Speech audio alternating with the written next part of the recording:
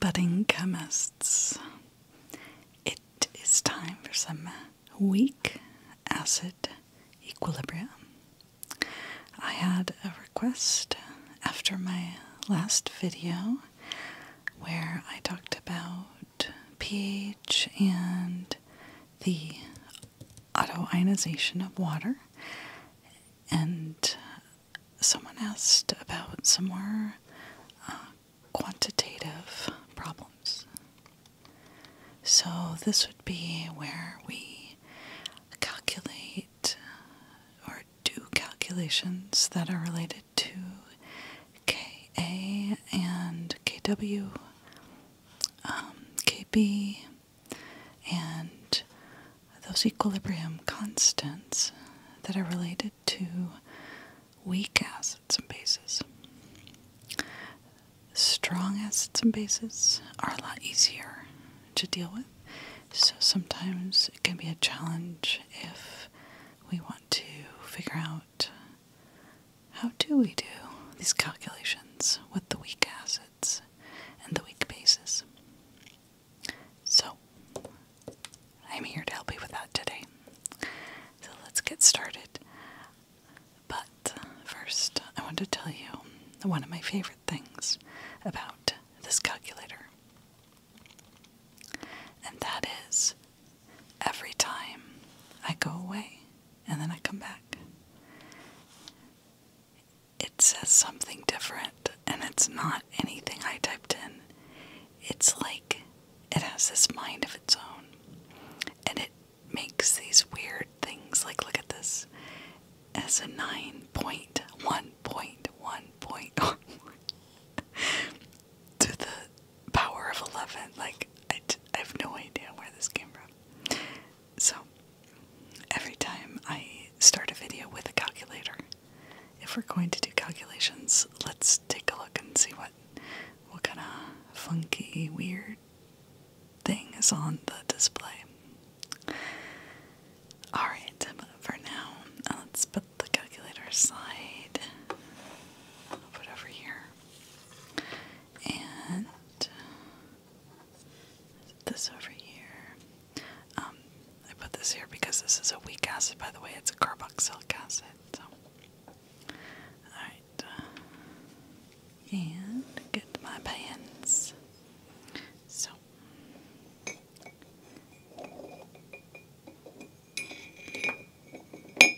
oh, I'm so sorry. That was kind of loud. Okay.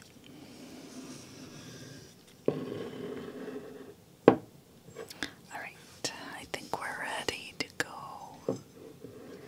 And I think it will be a good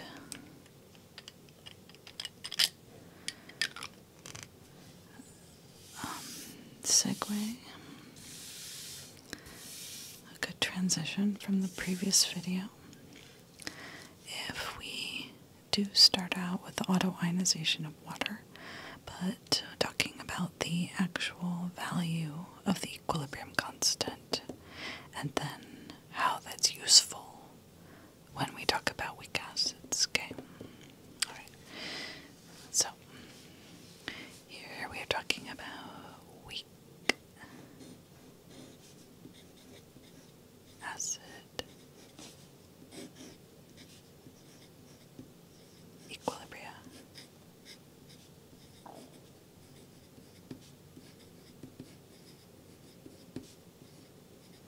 Okay.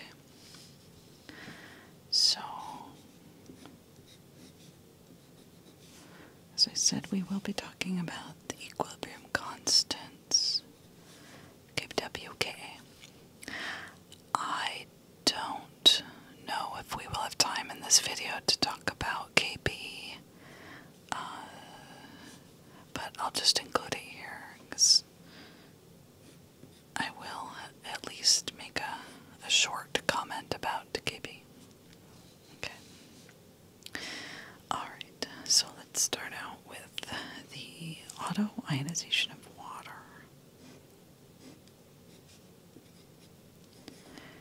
So, I will start out with, let's look at the simplification where we just have one molecule of water breaking apart into its respective ions. So I explained in the previous video that another way to write this is with two molecules of water, and there's a proton transfer from one to the other, which gives you the hydronium ion H3O+. But for this video, I'll just simplify it, write it in this form. Okay. For these kinds of calculations, using H plus or H3O plus does the exact same thing. So either way is fine, totally fine. Okay. So with all equilibria, you can write an equilibrium constant expression, right? And equilibrium constant expressions, generally speaking, capital K, and the subscripts vary. At my university, we always say KEQ. In some textbooks, they put C there for concentration. But generally speaking, I'm writing the generic form. It's products over reactants, right? Alright. However, the rules for writing out equilibrium constant expressions is that they need to be something where you can actually have a concentration. So it needs to be something that is in solution. You can also express equilibrium constants in terms of partial pressures of a gas. Okay, we're not talking about gases here, right? We're talking about concentrations. We are talking about aqueous solutions. Okay, so these are concentrations in moles per liter. And then you also need to take into account if there's a stoichiometric coefficient, it's raised to the power of that. Okay, here it's 1 and 1 and 1, so we won't see any powers. Okay, the final thing to take note of is that when you have a pure solid or liquid, it does not appear in the equilibrium constant expression. It cannot be expressed in terms of concentration, okay, but rather it is expressed as the value of 1. Now the reason for that, for solids and liquids, you will learn about if you take physical chemistry, but we are not going to get into that. It's not necessary in general chemistry to go into that level of detail. So ultimately, by following those rules of writing an equilibrium constant expression, we get an equilibrium constant expression specifically for the autoionization of water. It gets its very own subscript, W for water, at least in English, right? Okay. And it is equal to products, so concentration of H plus multiplied by concentration of hydroxide ion. Alright, and then divided by products, but because this is a pure liquid, it is expressed as 1. So it's the product of these two divided by 1. So we don't need to say divided by 1, right? So instead, we can just write it out this way.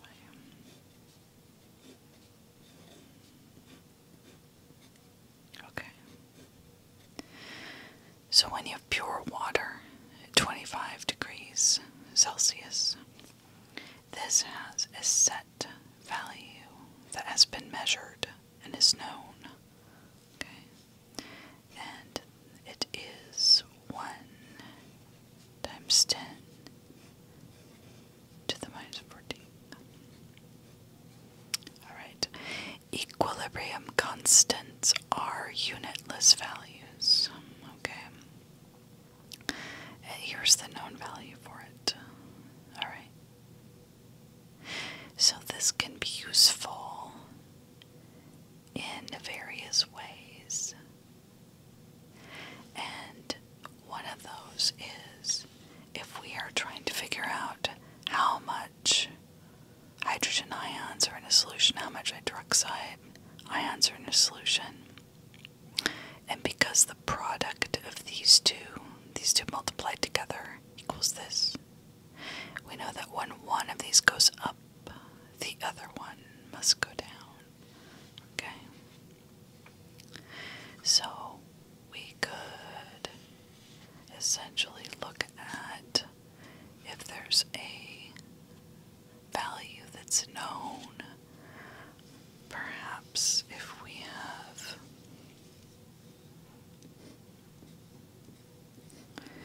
the concentration of hydrogen ions is known. Let's say it's 4.32 times 10 to the minus 4th molar. You can then calculate the concentration of hydroxide.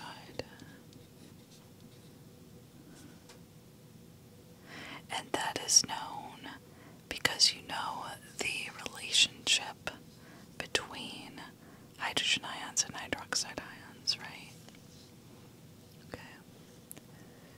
So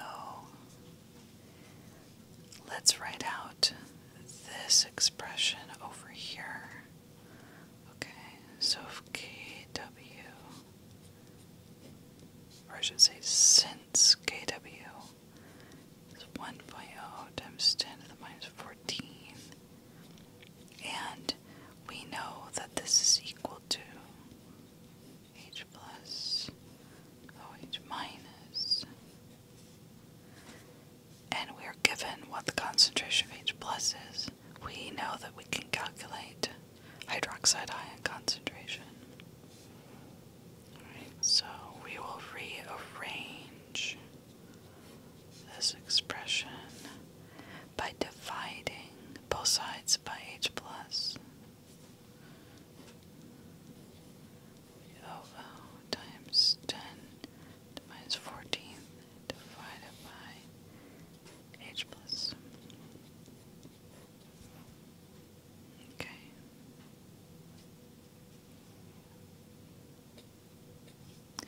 Now,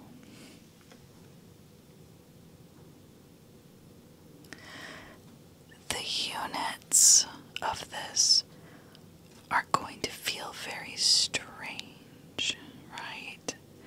Because the equilibrium cost expression unit is unitless, and here we have units, and here we have units. So I want you to not worry about that, okay? Again, if you take a physical chemistry course, which is an upper division chemistry course, you can learn all about the details of why that is. You learn about something called activities, and it's very interesting and enlightening. But for now, let's just put in the values, and then we just know that ultimately our concentration will be in molar, in moles per liter. Okay. So let's put in our values. 1 times 10 to the minus 14, and divided by this known value. 4.32 times 10 to the minus 4. Alright, and let's see what we get.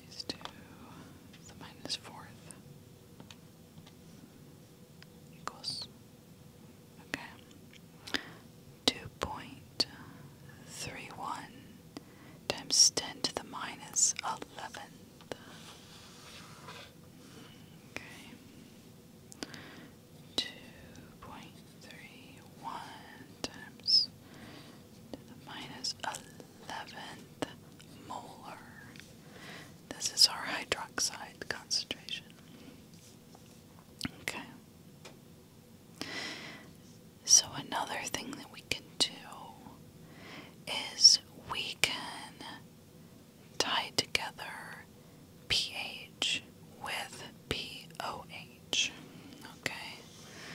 And we can see how that can also be useful in these kind of assessments.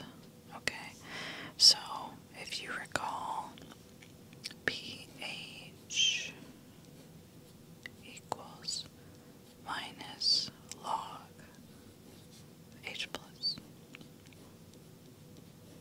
Okay, so this lowercase p here, this is essentially a mathematical function, and or the operation, I think, is a better word. Okay, so what that means is when you have this lowercase p, you are taking the negative of the base 10 log of whatever that value is. So for pH minus base 10 log of H plus. So we could calculate what is the pH if this is the concentration of H plus.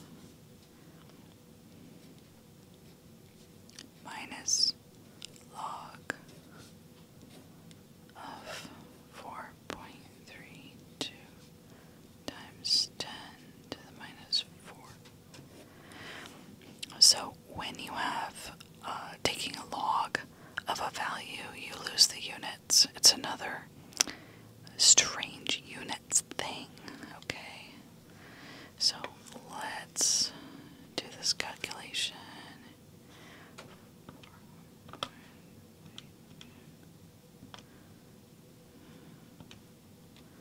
4.32 times 10 to the minus 4th.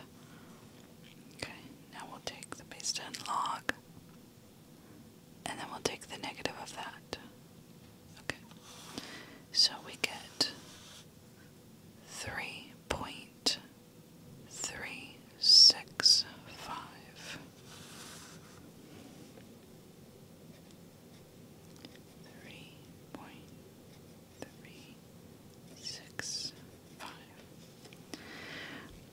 So this is something I pointed out in my previous video, but I'll mention it again here, and that has to do with significant figures. Okay, so this concentration here is 3 significant figures, right?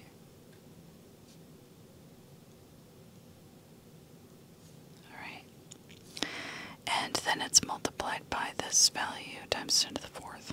Okay, this value, this 3 here, this is tied in with the exponent. Okay, so this has to do with when you're taking the log and what is that power. That's what this value is helping express. Meanwhile, these values pass the decimal point. These are the significant figures. Okay, so that's why we have what looks like 4 significant figures, but it's actually 3. If you feel confused by this, I don't want you to worry too much about it, okay? Unless your teacher or professor is marking you down on getting significant figures incorrect when you do pH. I actually don't mark down for being off by 1 significant figure when my students are doing pH calculations, because I recognize that it can be a little bit confusing. And in my opinion, I am trying to teach chemistry. I'm not trying to teach the intricacies of mathematics and logarithms.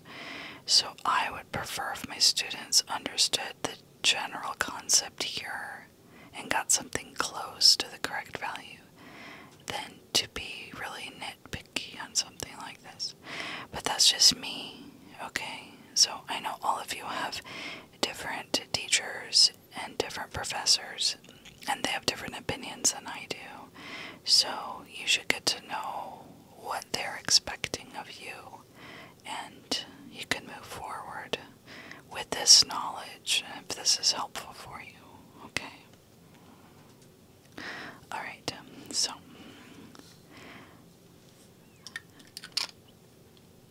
the direction that I'm headed right now is that I wanted to show you what the pH is, and then introduce this idea of the pOH, which is analogous, and then tie these two together, okay? pOH is the minus log of OH. Okay, so now that we have calculated what the hydroxide concentration is right here, based on the KW, right? We know that hydroxide concentration, and we can use it here. So let's do that. Let's see what the pOH is. It is the minus log hydroxide, which is right here, 2.31 times 10 to the minus 11th. Okay, let's see what that is. 2.31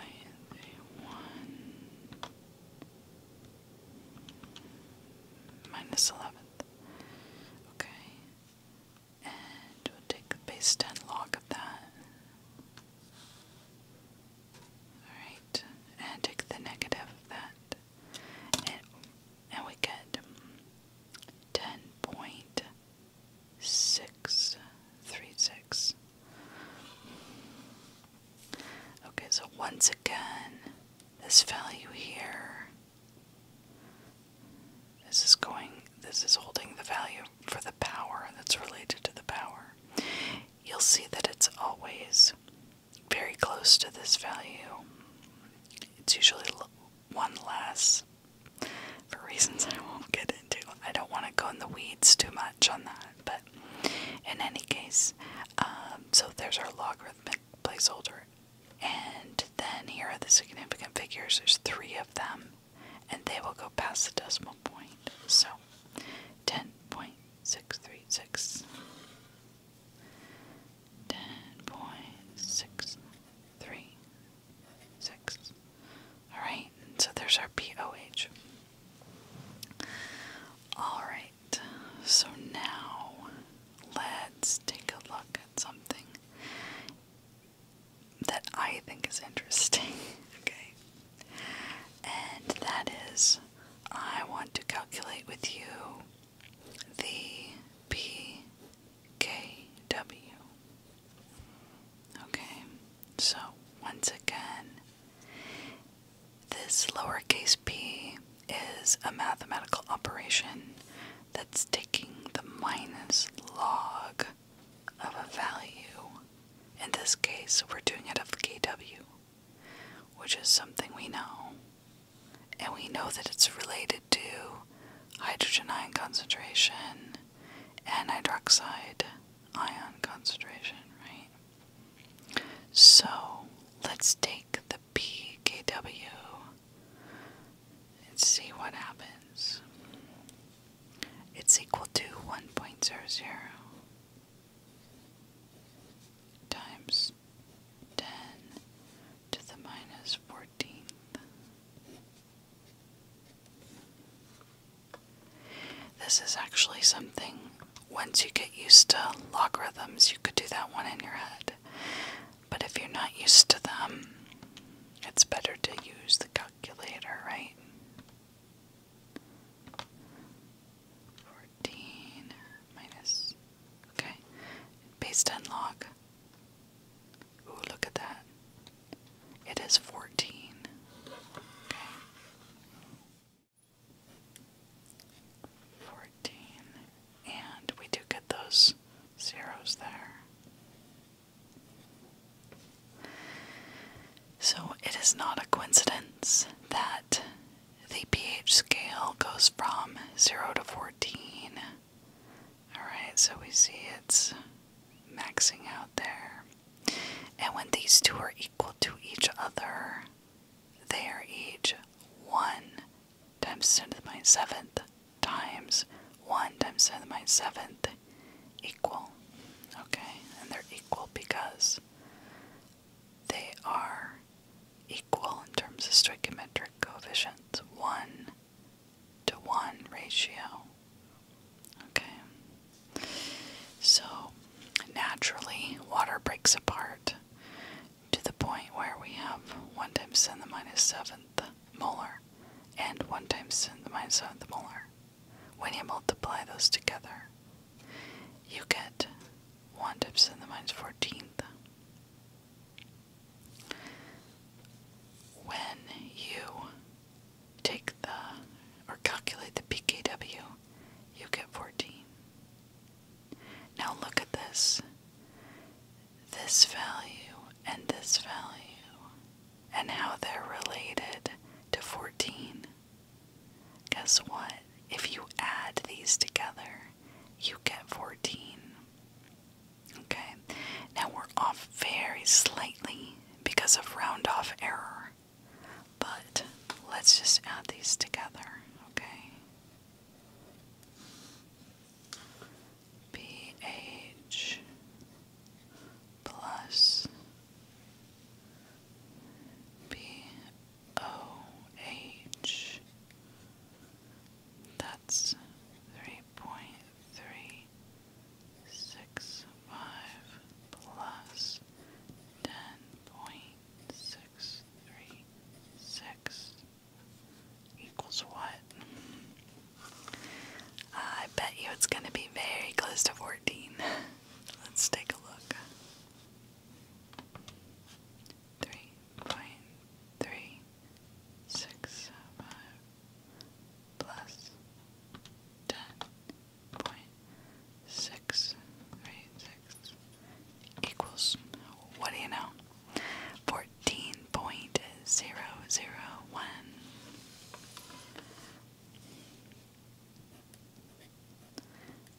Again, this one here is due to a little bit of round off error, but it is 14.00 for sure. Okay. So in other words, mathematically, it turns out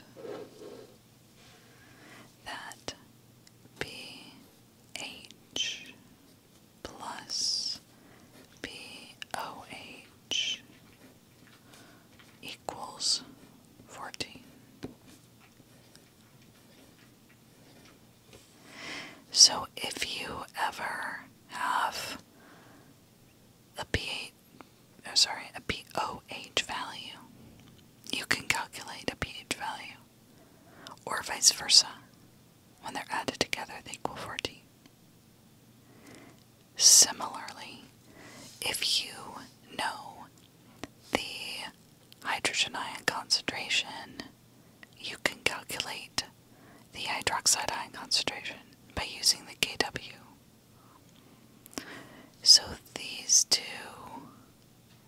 ways of going back and forth between H plus concentration and OH concentration using Kw, or going back and forth between pH and pOH using 14, those both can be useful. Alright. Well, I've already gone 30 minutes, and I haven't really even, I'm laughing, this is so funny, I haven't talked about Ka or Kb at all. So perhaps I'll do just a quick introduction to these so that I can fulfill my promise, but I will definitely expand on these and do more problems in future videos, okay? So, with Ka,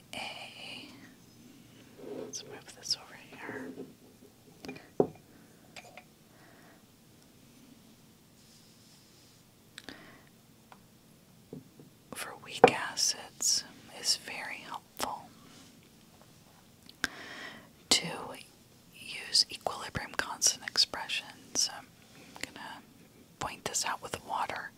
Water is a very weak acid, but it is a special one, of course, because it's also a solvent, okay? But with other kinds of weak acids, so here let's, as an example,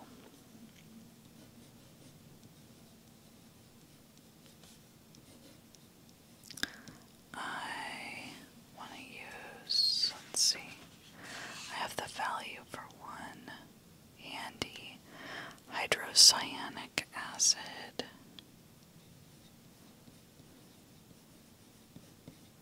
which is HCN. Okay, so HCN, let's write out the equilibrium constant expression. First, the equilibrium itself, I'll show here, where HCN dissociates into H plus and CN minus. Alright, and so we can write out the weak acid equilibrium expression. So for hydrocyanic acid, the Ka would then be expressed as products over reactants. So our products are H plus multiplied by Cn minus over the reactants. Now in this case, unlike water, we have a reactant that is aqueous, meaning we can express that in terms of concentration. So it does appear in the equilibrium constant expression as so. And this Ka value is known just like Kw is known for water and for hydrocyanic acid in particular. It has been determined to be 4.9 times 10 to the minus 10th. Okay, so this is a pretty weak acid in the grand scheme of things. Every single acid has its own equilibrium constant, its own Ka value. Alright. And it is very common to express how acidic something is by giving its pKa. Alright. So pKa, once again, this lowercase p is a mathematical operation, which is the minus log of the Ka. In this case, minus log of 4.9 times 10 to the minus 10th. Okay, and what is that? Let's see.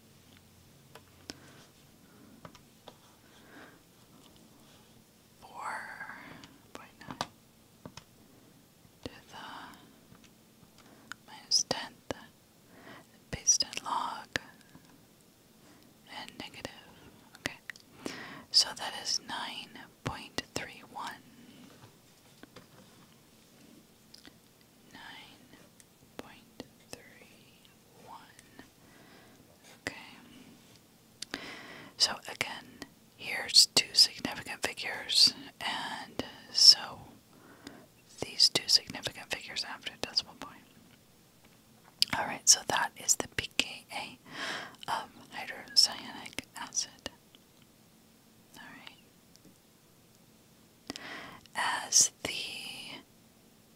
equilibrium constant value gets smaller and smaller, the pKa gets larger has to do with this mathematical operation of the minus base 10 log. Okay, so larger values of pKa means weaker acid. Okay, larger pKa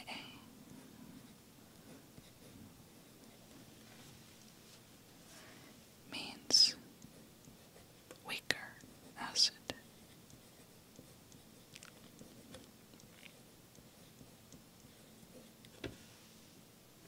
Alright. One last thing before I go, and that is another relationship. And that is between, oh gosh, do I have room here? I don't know how much.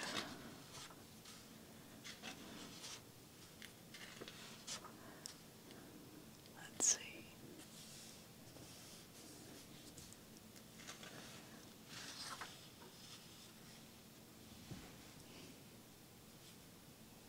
Yeah, okay, hang on.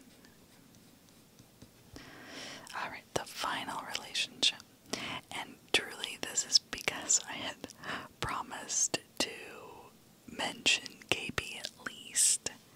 And that is that if you multiply the Ka times the KB,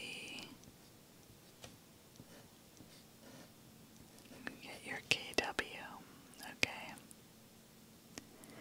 And I think the details of this deserve to be expanded upon in another video, okay?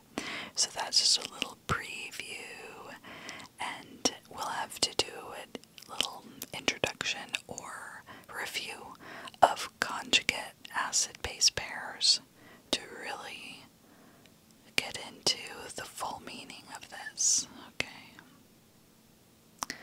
So, I hope the rest of this has been helpful for you, and as always, please do let me know if you have requests.